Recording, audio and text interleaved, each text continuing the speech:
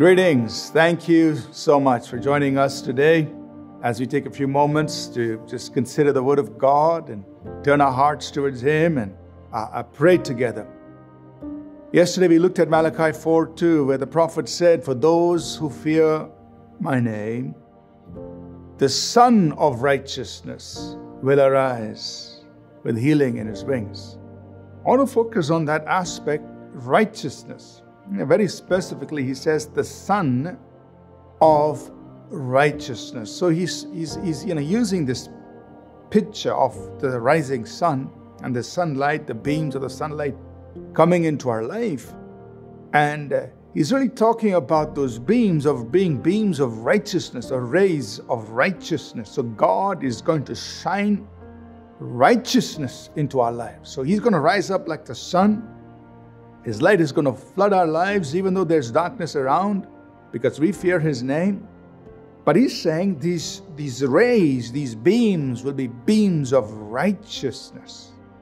Now, very interestingly, in the Old Testament, when the scriptures use the word righteousness, it is a word that also means justice and also talks about the goodness of God. So it's not only just God being a righteous God and God wanting us to walk in righteousness, doing what's right, but He is a God of justice who will do justice for us.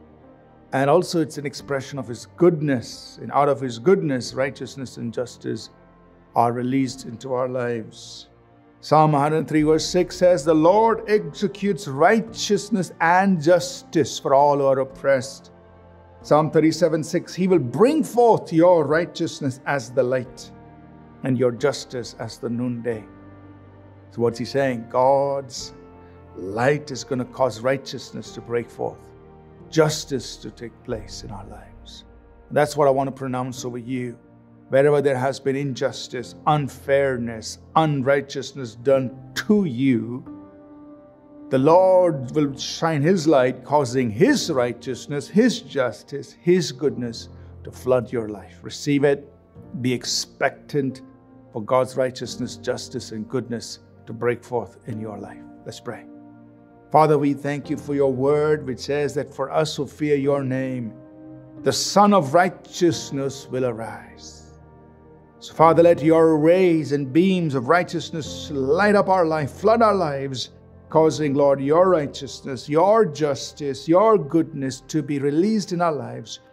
Everywhere there has been unrighteousness, injustice, or God, evil being done, let Your light shine forth. In Jesus' name, amen.